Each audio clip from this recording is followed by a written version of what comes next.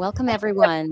We are at a Word Vancouver panel on nonfiction titled, What Are Children's Magazines Looking For? I'm your host today, Christine Chang-Gardecki, and here we have three guests with us, or two of them live here and one of them from Toronto. So it's always a good sign when an event starts with a question because that means we're going to get some answers.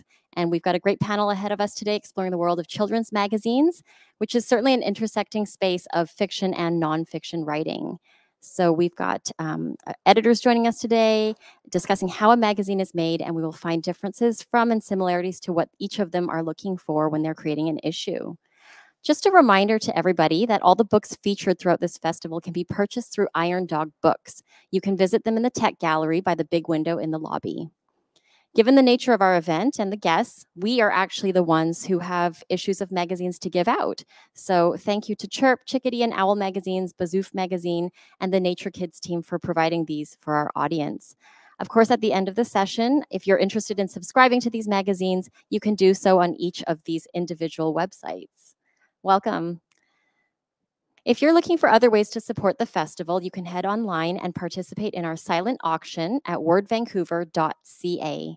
Bidding is open until September 26th, and proceeds help to support keeping this festival free and accessible. I would like to take time right now to acknowledge that this festival takes place on the unceded homelands of the Musqueam, Squamish, Tsleil-Waututh people. We also have guests joining us from across Turtle Island, and I recognize that our shared participation in this event is only possible through the First Nations of many territories of this land. The second National Day of Truth and Reconciliation is upon us. As we take time to reflect on the truths of the hidden and silent stories of residential school survivors and the legacy of harm towards Indigenous peoples, I hope we also spend time celebrating the joy, beauty, and excellence of the First Peoples of this land. This festival is a celebration of storytelling. We are now finally getting the opportunity to hear more diverse voices in literature and publishing, and that in itself is such a joy. But we all have a responsibility to continue furthering the demand for more representation in the world of publishing, and I hope all of us in this room today and at home can commit to at least one formal request for stories from different Indigenous nations so we can learn from, support, and uplift these communities. Word Vancouver would like to take a moment to thank our generous donors and sponsors: the Canada Arts Council, the Canada Book Fund, the Canada Heritage Fund, Canada Periodical Fund, the BC Arts Council, BC Gaming, Creative BC, the City of Vancouver, the DVBIA, the Joseph Wask Family Foundation, the Harbour Foundation, the BC and Yukon Book Prizes, the Asian Canadian Writers Workshop, Quill BC, Pace and Associates, the Crime Writers Association, the Federation of BC Writers, the Surrey Library, the Vancouver Public Library, the League of Canadian Poets, the Writers Union of Canada, and many more. For a full list of our partners, please visit our website. Without you, this free festival could not happen. If you haven't already, please consider making a donation via our website, www.wordvancouver.ca. And now on to our guests. Today we have three guests representing the wonderful world of children's magazines. And as they tackle the question of not only what their publications are looking for, but what their readers are like in this day and age. I'm curious about the digital and print platforms they exist in, and we're sure to gain insights on what is sure to be a rapidly changing industry. First, joining us from Toronto through Zoom, we have Jackie Farquhar.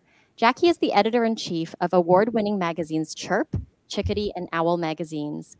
She's also edited 4 nonfiction books for children and can often be seen hosting craft and science segments on TV and at live events. Welcome, Jackie.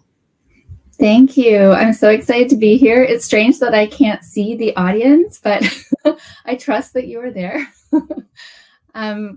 Like Christine said, I'm the editor-in-chief of Chirp, Chickadee, and Owl magazines. I also apologize because I sent some copies of the issues, but unfortunately the post failed me and they are not there. But if anyone wants an issue after, you can email me and I will personally send you a copy. But to give you a little background on our magazines, I do have a short presentation, which might be especially helpful since you can't see the magazines in their physical form. So I'm just going to share my screen and hope that this works.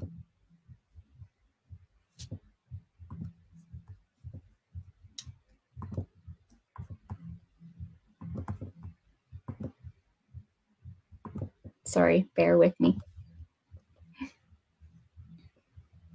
Okay, can everybody see that, hopefully? Yeah, it looks good, Jackie. Okay, good. Again, it's just a short presentation about our 3 magazines. So we've actually been around for over 40 years. Owl magazine was started in 1975. Chickadee was started in 1975, and Chirp in 1997. So we've been at it a long time, and obviously we've had many changes throughout the years, but our main mandate has remained the same, and that is that we hope to foster literacy as well as the emotional growth of children, and to really open up the world of themselves and the world around them and encourage discovery and creativity along the way. We take a lot of joy in opening kids' minds at developmentally appropriate levels that hopefully are fun for them. They understand the information we present and also really engage and have a good time learning. And of course, another important thing with us is that we really want every child who picks up a copy of the magazine to see themselves in the issue. So we try to present a real variety of content that we hope inspires every single child who picks up the magazines. These are our 3 magazines. So Chirp is for kids aged 3 to 6. It's sort of our, preschool, early literacy magazine. Chickadee is the next one up for kids 6 to 9 years old, and Owl is for kids 9 to 13. Of course, these are all just really general age ranges. We have lots of 8-year-olds who read Chirp. We have lots of 6-year-olds who read Owl. So it really depends on the child. And we also have a lot of adults that read the magazines as well. We have educators, caregivers, we have ESL students, we have many different people reading it. And of course, it is a general interest magazine. All 3 of them are general interest. It started out as a real science and nature magazine, and that has remained, although we are always evolving based on education and cultural trends. So we cover sort of everything. Some of the issues are themed, especially Chirp is actually always themed, and with things that are like popular with kids that age. So we'll have a buildings issue, a pretend issue, things like that. All the magazines, we do 10 issues a year, and they're based on a subscription model where we have international subscribers, but the bulk of our readers are in Canada. We have about 5 to 10% in the US, and then a few percent spread all over the world. We have readers in Australia, we have readers in Asia, we have readers everywhere. So that's something that we always keep in mind when we're planning issues too, that we're not just talking to kids in a certain geographical location. So we want it to resonate with everybody.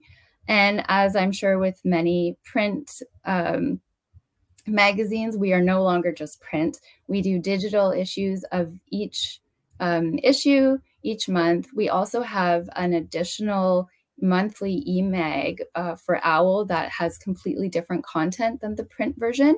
And we also have a daily news website called owlconnected.com, where it's for older readers, and it's really to break down and distill world issues, social justice issues, highlight kids who are doing amazing things, science breakthroughs, all kinds of stuff for the 9 to 13-year-old crowd. A lot of teachers love that too.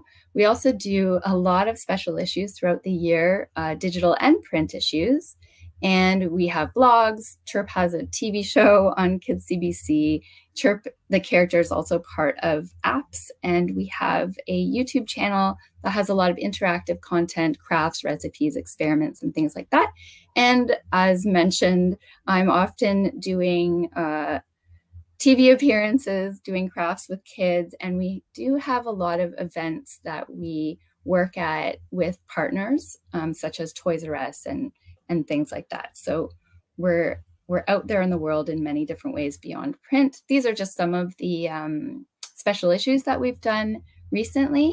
We've been doing some Indigenous-led special issues. We've done 2 so far on Ojibwe of Great Spirit Island, also known as Manitoulin. We've done one on Haida Haida, and we are now working on one that focuses on the East Coast, the Mi'kmaq. So we're excited about those, and we've also done a few different special issues, as you can see here, that we do school guides, puzzle books, social emotional learning books, STEAM books, all sorts of good stuff. And, oh, this looks very small, but we do publish fiction and nonfiction features in every issue, comics, puzzles, lots of interactive content, as mentioned, science experiments and things like that. The overall themes are always environment, environmental stewardship, science and tech breakthroughs, personal development and growth for kids of all ages, animals, animal conservation, history, geography, culture, social justice, and pop culture, of course. And this is just some examples of things that we've done recently. One thing that we love is doing personal profile stories. So this was a page from Chirp, and this was actually a Chirp reader. Her name is Fiona, and she is 5 now, and her family runs a strawberry farm in Ontario. So they reached out to us and shared their story with us, and we decided to profile them in the magazine. And we do that a lot if readers, especially if readers reach out, or people like veterinarians reach out, or who do amazing things. We really love to feature readers and show them talking in their own voice. And then this is another example of what we do in Chirp, which would be considered our fiction section. And we do longer narrative stories like this one. We also do poetry and comics, all kinds of different things. And then these are some examples from Chickadee. So this is our main feature, which was talking about electricity, how electricity gets to your home. And then we have some other stories for the Chickadee age group of 6 to 9. And in Owl, we tend to go a little bit more serious. We still do have puzzles and comics and lots of fun content, but we really lean heavily on animal conservation, on opening up readers to different cultures, to different histories, maybe histories that haven't been told previously, and sort of, you know, more serious things like that. But hopefully still fun and engaging. But as you can see, it's a lot more almost like an adult magazine.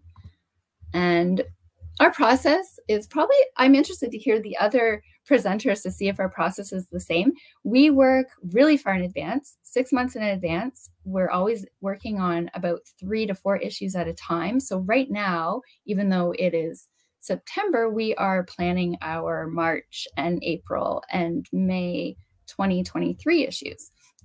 So we work really far in advance because we actually consult with a lot of readers, caregivers, educators. We have different advisory committees for each magazine.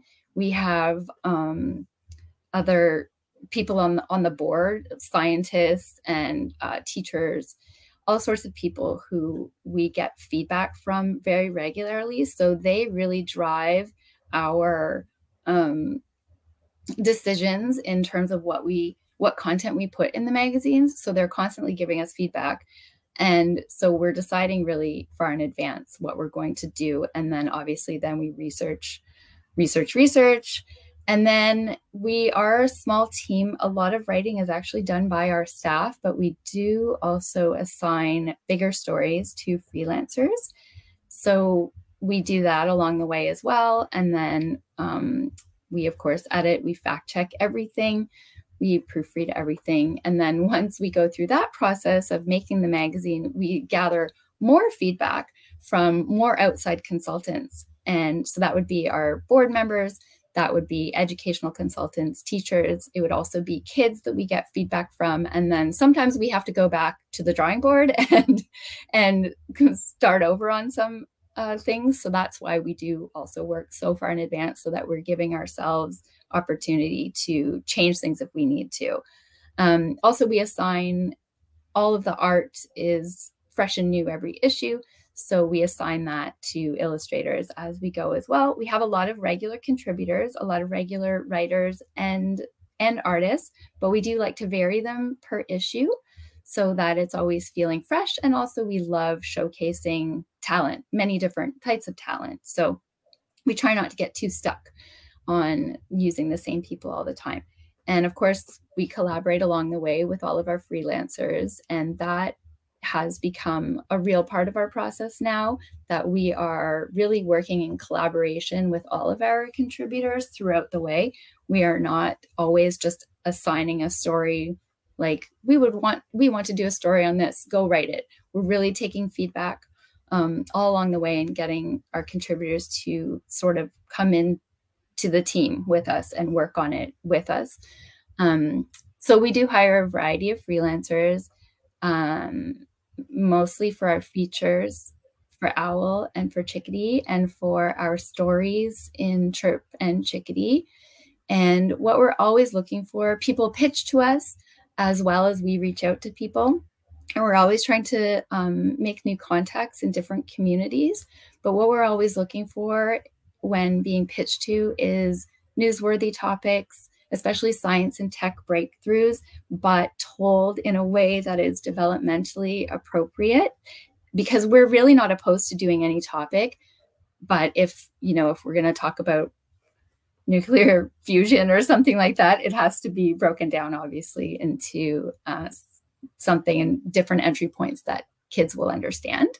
We also love to see if there's a seasonal link, the seasons, if it comes in on time when we're planning a winter issue and there's some sort of winter link, that's great. We also look for curriculum links in the Canadian curriculum, even though each province is slightly different, but there are overarching themes there. We're also looking, as I mentioned, personal perspectives from children and also from adults, own voices, stories. We're always looking for those people who can tell a story from a perspective that maybe is underrepresented or has been underrepresented in the past. So that is about that. Oh, and one more thing is, of course, develop those important developmental milestones that are kind of universal for children, always looking for stories that resonate there. And that is me. And Chirp, Chickadee, and Owl. Great. Thank you so much, Jackie. I think that, the magazine has definitely got a much further reach than many of us realized, and you probably have a big team behind you. So I'm very curious to hear from the others and just compare how their development happens on a different scale. So next we have TeLeni. She is a writer, designer, publisher, actor, songwriter, educator, and passionate about creativity. Having taught in the public school system with a BA in theater arts and health education, TeLeni created BAZOOF magazine with an educational focus on health, character development, stream learning, and a place to showcase kids' creativity. The award-winning title has been operating as an international magazine since 2007 in both print and digital format. Yeah, thank everyone who's here, first of all. And I'm sure you're coming from a wide range of interests. But even though, this medium may be magazines, you probably have an interest just in children's writing, children's media, publishing, and just educating kids in a fun and creative way. So we welcome all of you. It's really wonderful to all the different ways that you can connect with children. So basically, I've got some pages from the magazine. I'm just going to go through them. And I can just talk through them. It'll explain a lot of things. And so I'm just going to switch chairs here. So the magazine actually started as the name BAZOOF. That was my original title. But as I progressed over time, we live in an alphabetical world, I always say. And I just found we were at the end of lists over and over again. So I made the very brave change, and I try to keep the name as similar as possible. So it was BAZOOF, and then it became BAZOOF, which bumped us up to at least the second letter in the alphabet. So that's kind of what happened there. And over time, it just was literally just the name of a magazine. It became actually the name of a city in space. my background, if like it was mentioned, is in theater. So you can go to the next one. And you can even go to the next one. I'll pause right here for a bit. So basically, I like the girls here, I've just got some amazing talent behind me that really show off the pages very, very well. So what kind of gradually morphed into is that the name of the magazine became the name of the city in space. So it actually is the pattern to the flow of the magazine year to year, because the children, the readers, are visiting the 4 different, well, there's 5 or 6 different neighborhoods each issue, and we follow the seasons. So if it's springtime for us, it's springtime in the magazine. So it's really fun to see the city, all decked in snow, to the fall and whatnot. So this particular one I'm looking at looks like a summer issue. So we don't have like specific themes for each one. Our theme is, what are we doing in the neighborhood right now? What's going on? And because it's a city, and just how it is in regular communities, you've got restaurants, you've got, gymnasiums, you have museums, you have theaters, you have pet stores, and so literally the content comes from turning the pages of the magazine. It's like entering in some of these buildings as you go through. Now, I come from a theater background, so this is all just came from my crazy little mind, but it's been a lot of fun. It's actually been really a lot of fun, and a very positive thing for the readers as well. So we do special, you can click forward. Yeah, on the far right, it was mentioned that we are very much powered by children's submissions. And it's since 2007 when we started. Literally, we've just had a steady little flow of content coming to us from youth. We do work with children's like classrooms with students and teachers. I would love to do more of that. So we'll try to get into that a little bit further. But otherwise, we just, we have an inbox, we have a page on our website, and we just get this wonderful little flow always coming in. And anything that's suitable, we basically pretty well have a promise that we will publish it somehow. Whether it goes in the magazine, we can just do all sorts of magic to make it fit, or we have a blog, and we've also got a new platform I'll just explain real quick. So that I'm trying to focus on how our magazine is put together. So definitely driven by where we're visiting in the city, what sort of features. We try to do a balance of different things from talking about, how the body works, to like we'll have a health center, to nutrition, to, fitness. We'll talk about a specific sport, and just kind of balance throughout the year because we are quarterly. So you can flip ahead. So this particular magazine, you saw the 2 boys in the previous page. This comic I was introduced when I first started the magazine, and literally it's a couple boys that were in grade 5. And the comic was it's silly humor. I've had adults say, like, I just don't find it funny. Well, I just say, you just got to be a kid. It's just, the way kids think. So we've kind of, rejigged it, I guess you could say. And I use about 3 different sources to put the comic together now. Their original one, a previous version that we did years ago, and now it's much more of a polished version. So anyways, Ninja Bob, it's just been really fun for the kids. But it came from the minds of 2 grade 5-year-olds. Grade 5, sorry. Go ahead. We, as far as we do lots of fiction and nonfiction, true stories. It definitely was a passion of mine even before I started the magazine. So this one, it used to be called Lessons Learned When We Were You. It has transitioned into True Little Stories because we started to get stories coming from children themselves. And it was originally parents, adults, writing about stories, things that happened, events in their life that made an impact or help them see things in a different way. And now we've just had such a nice little interest from youth coming in that we switched it so anyone can write these. And this is open to writers all the time. This is, again, we kind of feature different things in the city, but this one is just a fresh editorial.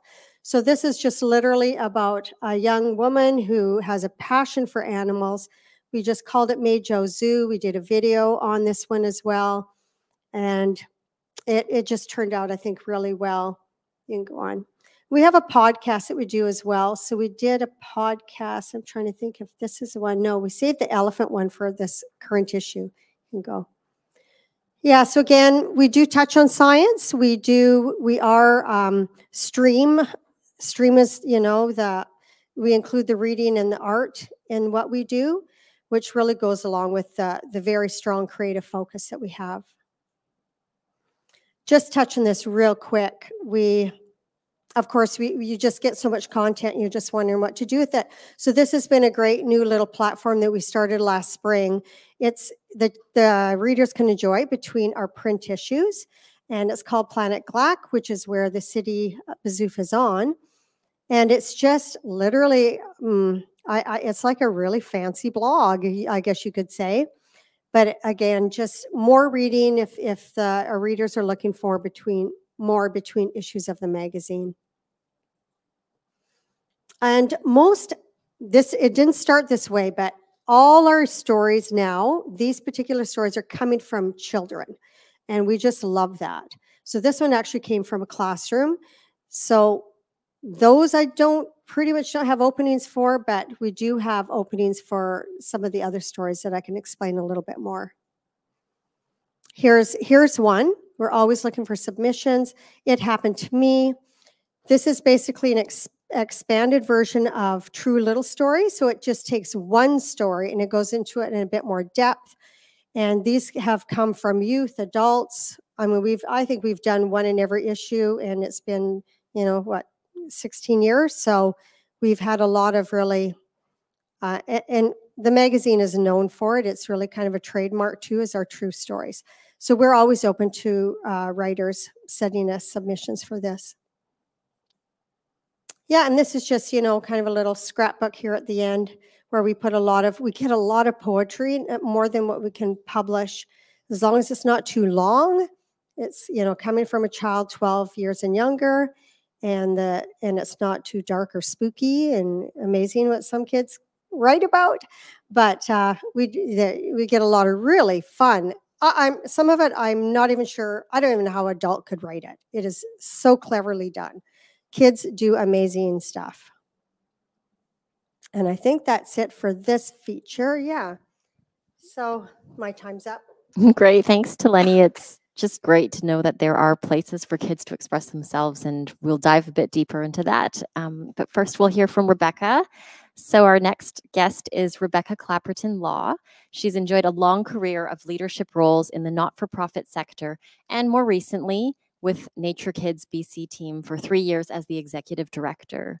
She's witnessing the growth of the public's awareness of how nature benefits our whole person, particularly kids, and also our shared responsibility to care for that nature for the long term. She's a mother of 3 amazing young humans here in Vancouver and an active, appreciative member of the Vancouver Public Library system, which is always excellent. Thanks very much. I think we're really honored to receive the invitation to join in Word Vancouver's festival and to be a part of this dialogue. In particular, Nature Wild as a magazine is a little known contributor in the space of children's magazines, although we're 22 years old as an organization. We are also a provincial entity here in BC, and very honored to be on the lands, learning and growing and playing on the lands of First Nations right across the province, northeast, south, and west. So NatureKids BC as an organization is a grassroots network of clubs across the province. And it's a way for children that are age 5 through 12 and the grown-ups who love them to be exposed to nature in learning, playing, exploring, and taking action for nature. So established with a mission to enable every child in BC to have these experiences. And since day one, Nature Wild as a kids magazine. So admittedly, I don't have any presentation visually, but I have brought a number of issues to share and circulate. So from day one as an organization, Nature Wild was a component part of membership in the NatureKids community. So we produce 4 times a year seasonally, and I'll speak to our format in a little bit. It's a well-loved component of membership. There are 30 different community clubs across the province, all run by volunteers. Again, I mentioned that it's a grassroots organization. So the magazine is a way for children and the grown-ups in their lives to really slow down and, similar to being in nature, be present, right? I think that's what all of our magazines enable folks to do. It's tactile, it's paper, you've got to sit, you've got to be with it. And, you know, again, in that way, we find there's some real harmony between Nature Wild magazine and the mission of NatureKids BC.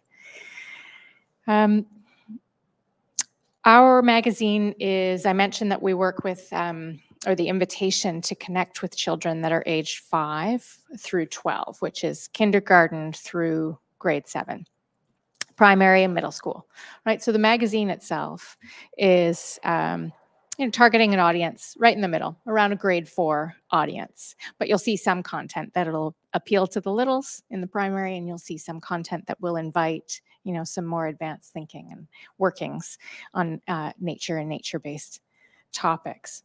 You know, originally our organization was called the Young Naturalist Clubs of BC, right? And so that's our heritage, is the naturalist community. And the magazine's byline, I can see, was the magazine for young naturalists in British Columbia. That made a lot of sense. NatureKids BC was a rebrand and a way of evolving as an organization in 2015. And on our cover, the byline is now "For kids who love nature." And so, you know, for me as a team member, this is something that I can really get behind. You know, we've got the word love on the cover of every single one of our magazines, right? And in our constitution, in fact, we exist in the long term to enable the children to connect with nature in a way that they can enjoy, that they can love and appreciate. They can wonder and be amazed at the complexity, at the diversity of BC's ecosystems and flora and fauna. That's why NatureKids exists. And by extension, Nature Wild is stimulating, is a component part of that mission. In fact, if you're not a member of a club, we do have a number of families join us that perhaps are in a more remote area. And they, you know, in our community are called free-range families, right? And the free-range families particularly attached to the magazine as a member inside the community and a sense of belonging to some greater community and appreciation for British Columbia's nature. So with respect to format, I mentioned that it started in 2000. Right when the organization got started. This was really important to the founder, right? And the founder was with us for the first 20 years, and we're only in 22 years as an organization, right? She was quite an incredible naturalist here in the British Columbian community, had led the larger organization called BC Nature as a volunteer chair, et cetera. And so her network really is how we found contributors over the years through our magazine to contribute their expertise, their scientific knowledge, right? So here we've got an aquatic theme, and here I'm recirculating this fall from 2016 to many of our clubs because the feature is mushrooms in the forests, right? The other thing about working with nature-based and naturalist information, science-based information, is that it can stay relevant, you know, for educators and for families and for libraries with a shelf life for 5 years, right? It's not a time-bound type of topic. So we're we're excited to reshare all of the content that has been so well developed quality-wise through the process. So in terms of process, you'll find inside the magazine the science-based articles, the nature-based articles, the art-based articles. So we want to look at nature from a number of different perspectives. We'll find species identification, which can often also on the back page be a way of encouraging kids to build a BC nature scrapbook. So depending, sometimes it's birds and sometimes it's exciting visual. This one, of course, is the mushrooms. Word puzzles, nature champions, and youth stories, right? So again, I think what we heard from the two other panelists was the importance of the readers seeing themselves inside the magazine that they're reading. And so we love to feature nature champions in the form of the young primary students taking action and the young middle school students taking action. Those stories are so inspiring for us and for the readers. And then club news. So again, as a provincial entity, one thing that we particularly look at is not only the diversity of flora and fauna in the province, in terms of features and information sharing and storytelling, but we're also looking at the geographic diversity, right? And that geographic diversity leads to, you know, the province with the greatest number of different ecosystems. It's a fascinating place for us to be living in and learning about. So we do take a look at how the North is represented, how the island is represented, how Vancouver Island is represented, how the Kootenays, for example, and the interior. I'm particularly pleased that we did do a full northern feature last winter and looked at the science of the caribou, who, you know, are a critical species and a species at risk. And we talked all about the science there and the partnerships with the Indigenous communities that were contributing to the survival of this wonderful species across Canada.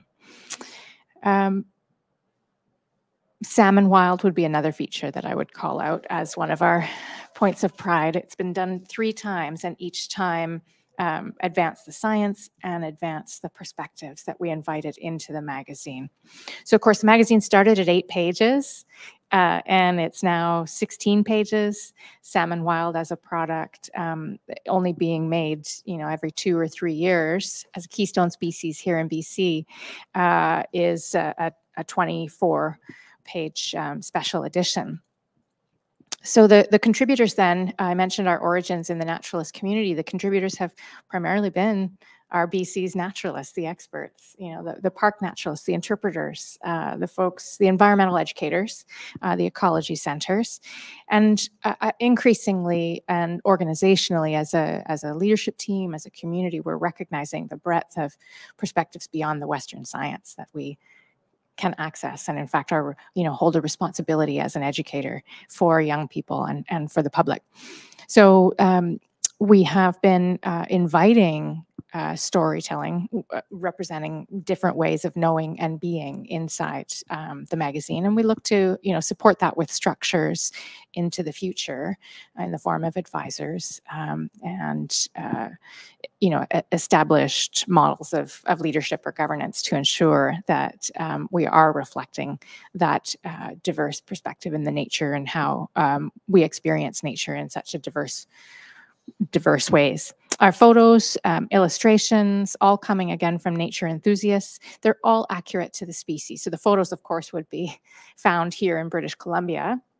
And the illustrations, I've been involved in a number of editorial conversations coming back to the comic illustrator, for example, to suggest that this bird wouldn't be found in this tree in this season, for example. So we do try as best we can to really reflect the actual experience here in British Columbia. And the stories, we go to the source, right? So who has the expertise with the coyotes, and who has the expertise with the caribou or the fungus or the isopods and the native plants? And this oftentimes can mean academe.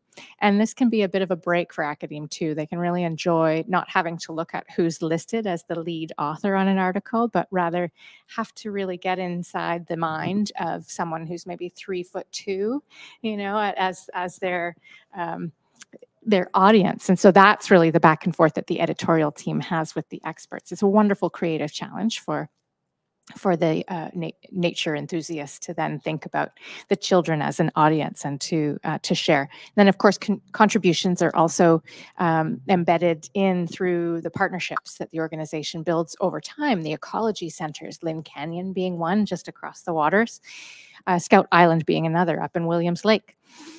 Stanley Park Ecology Society, occasionally weaving in content, and the Invasive Species Council of British Columbia. So there's provincial entities and regional entities, and we really have such a privileged position to be able to offer voice to all of the collaborators that are interested in eco-literacy of our youth here in British Columbia, and then building the leadership of stewards across the province as well. So that's really a little bit about how we do what we do. They're all volunteer contributors and a volunteer editorial team, which kind of blows my mind, thinking about how that happens in 22 years. And it's 4 times a year.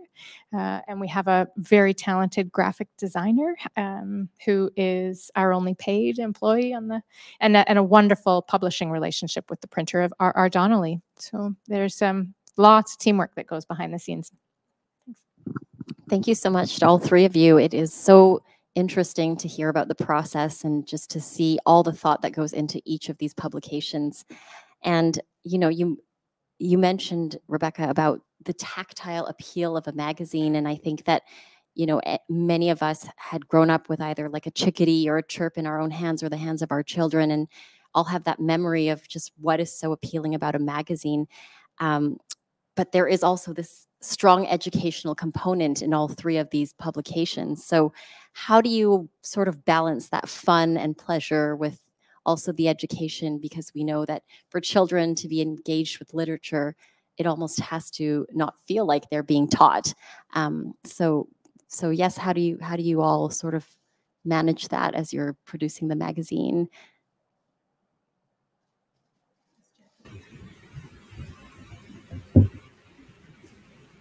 Jackie, are you? Oh, sure. Sorry. Am I feeling? Sorry. I assume it's probably the same process for all of us, but I think it's important to have different entry points for information always with kids. So we do in the magazines, and I saw some of these in your spreads too, sidebars, captions on photos. There's always a fun way to relay information. So we rely heavily on not just long paragraphs of text, but lots of other fun ways. And we do quizzes and stuff like that too, where you can learn a lot in a quiz, but it's still super fun and engaging for kids. So yeah, I like how you said you can get some education in there without them putting on the brakes and realizing like, oh wait, hold on, I'm being educated right now. They just think they're having a great time and they're thirsty for information. So yeah, I think you've nailed that right there. They are thirsty for information, but it is nice when they don't feel like it's being preached to them. So in terms of all the young contributors that both Jackie, you and TeLeni have in your magazines, what kind of feedback do you get from them when they see their work in the magazine? I'm sure that they probably get excited, and you might get some letters or contact from them after they see their work there. Yeah, I'll respond to that. So I always feel like I get the short end of the stick because I would love to be in the room when some of the kids get, anytime they get published and their parents see what they've contributed. And so I don't get to see those moments. And we do get our occasional thank yous and excitement coming to us via email, but the majority is just behind the scenes and we don't get to see it. So that's kind of a little bit of a sad part, but we see enough to know that it's happening all the time, and it's really what powers us in what we do. We love all that positive energy that we're sharing, and just the idea is to help children grow in a positive and to see what they're capable of, to help them see that, to empower them, and to build their confidence, because, you know, they are our future and they are extremely capable. So that's really what's behind our publishing their work. Did you have anything to add, Jackie? I think TeLeni said it perfectly. That's why we do what we do. I think definitely you see the labor of love behind all of these magazines. Certainly when hearing that all your contributors are volunteers, you know, it's amazing that we have such high-level scientists and ecologists that are, you know, this is meaningful work for them. And that's just really inspiring to hear. So now it's also wonderful to hear how, you know, different voices are starting to be featured in all these different publications. And I know that's probably one change that has occurred in the landscape of magazines over time. Have you seen any other real distinct noticeable changes, or do you foresee any other pivots coming up in the world of magazines?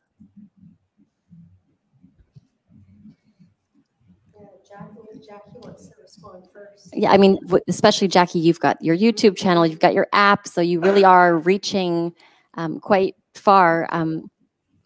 How have all those things evolved, and are there any things in store? You know, it's so hard to predict. I mean, if you had asked me or any of us 15 years ago, we thought, oh, people aren't going to read print anymore. We have to create all these different things. And print is still going really strong. So it's really hard to predict. And for us, we're always a work in progress. We started a YouTube channel kind of just by accident, and then it got some traction. So we've held on to that.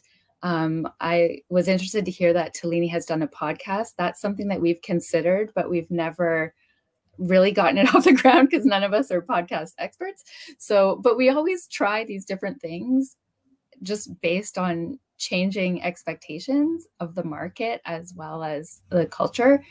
But it's so hard to say what the future holds. It's so hard to predict.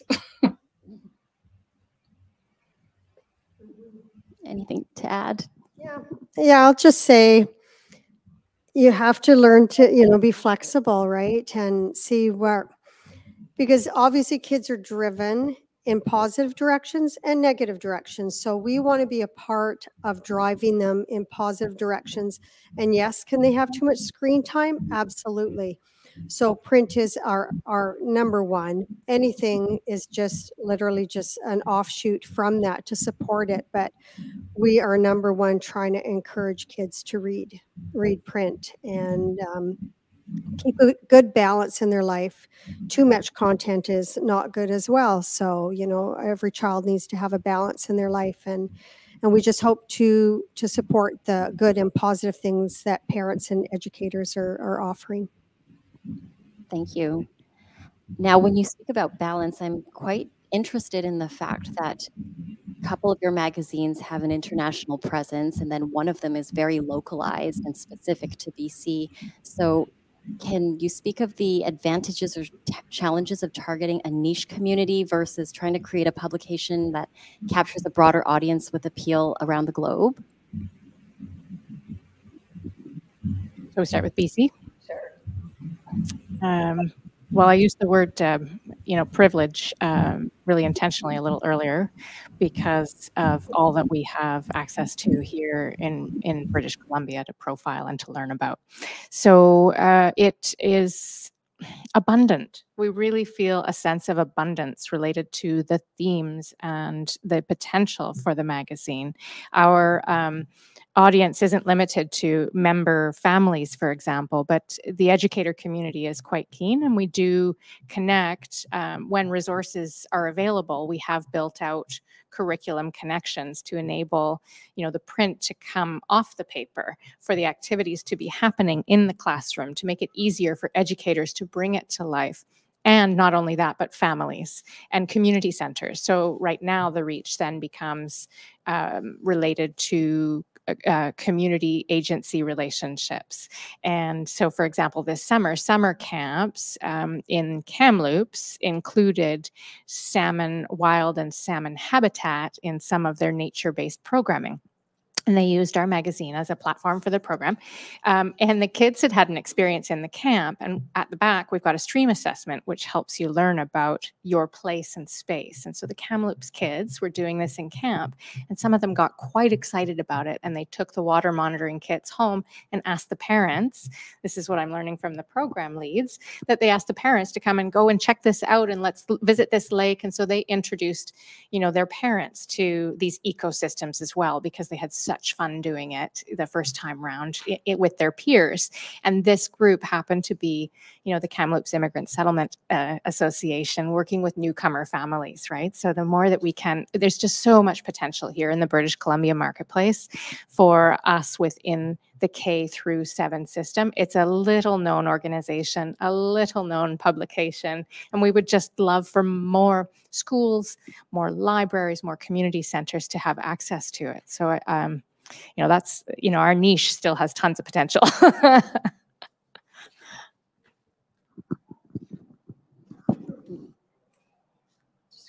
Sorry, we can't see Jackie, so we're just wondering, does Jackie have something to say? Oh, I think it's fascinating to have a niche market, because definitely owl, chickadee, and chirp are not niche at all. So general interest can sometimes be a challenge because we don't always know our audience, and because of where we are geographically too, we tend to sort of build a community in our own neighborhood. And so sometimes it can be challenging to tell stories from different perspectives, because, there's no way that we can represent every reader, unfortunately, but we do try our best. But it's hard to keep in mind. We have readers in Australia and their seasons are opposite to us. So I always think about that when we're planning a winter issue, and the kids in Australia, it just must not make any sense to them at all. But but we try our best. Okay. Now, how do you manage all the submissions coming in? I'm sure, what are the numbers like that we're looking at? And do you have a team specifically for that? And also, as we try to teach children about the editing process, this is a really motivating way for them to get writing. Is there an editing process once those submissions come in with the children that are contributing? Yeah, just a little bit about submissions, because we do receive quite a few. I noticed our number went down. Like, you'd almost think that it would go up during COVID, but ours actually went down because the classroom structure got disrupted, right? Like, many classrooms went online. And so a lot of teachers that would have their students, a part of their assignment was that they had to send it to try to get it published. And so there's lists out there on various websites. So I noticed our numbers did go down during COVID because of that disruption, and they're kind of gradually coming back a bit, which is all good, because we were getting too many before. So it's actually been a little bit more manageable. But we just always, like I mentioned, just try to, we don't have too many that we can't put them somewhere. And as long as it kind of fits our little criteria, which is on our website, then at this point, we've been okay. We would love to get more Canadian submissions. We're just a little bit over half of our readers are coming from the US, and a little bit less than that are Canadian, and then international. So the majority of our submissions are coming from the United States. So we're definitely looking for more Canadian involvement, which would be wonderful. That's great to know. I didn't know that your readers were in the US. So yeah, we'd love more Canadian content as well.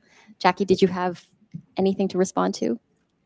We also get a lot of submissions from readers, and we do personally respond to each and every one, whether it's email or we still get a lot of letters. But unfortunately, we don't have as many pages as we would like to dedicate to reader submissions. But we have, 1 or 2 pages in every issue. But the hardest part of our job, I think, is choosing which kids to include in the issue. it's so difficult. I wish we could publish them all.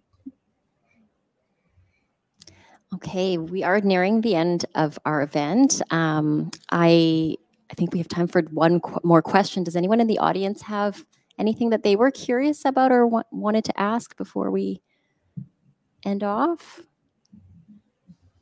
In terms of funding, how are you getting funding to publish it? Yeah, that's a great question. So I'm going to repeat the question. The question was, in terms of funding, how do you get the funding for these publications?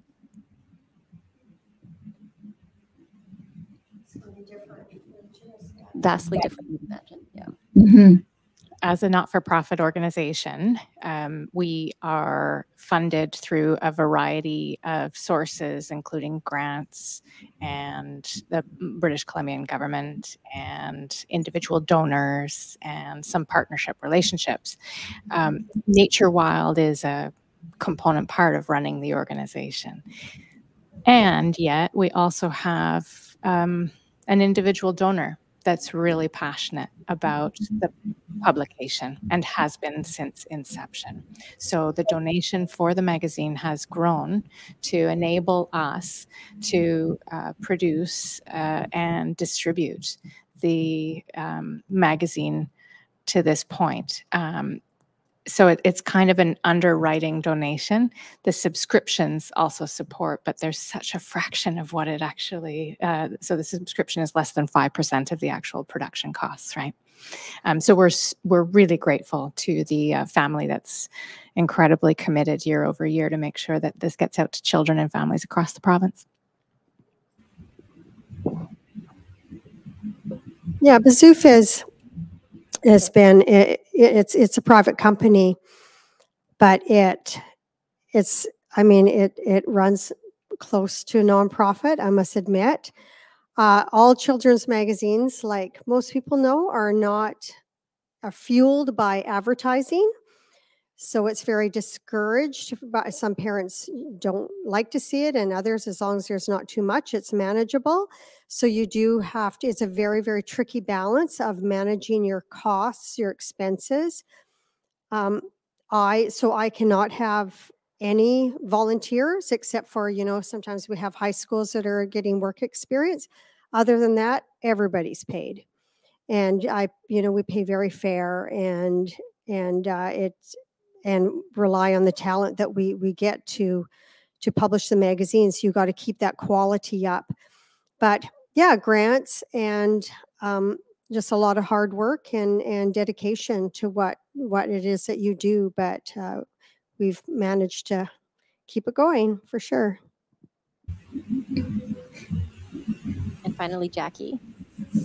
I loved both those answers. And actually, we are kind of similar. And I think that like you said, all children's magazines are almost a not-for-profit. We also rely on grants, and we are part of a bigger publishing company. But that's not where the bulk of our finances come from.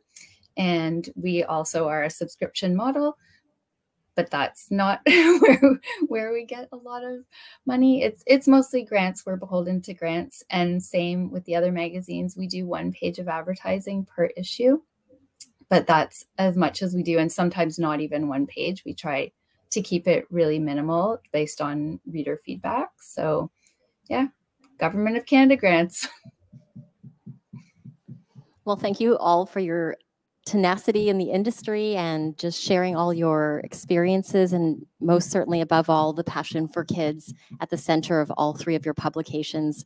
I hope everyone takes a look at the magazines here as well as online, and you can of course subscribe on each of their individual websites if you are interested in their publications.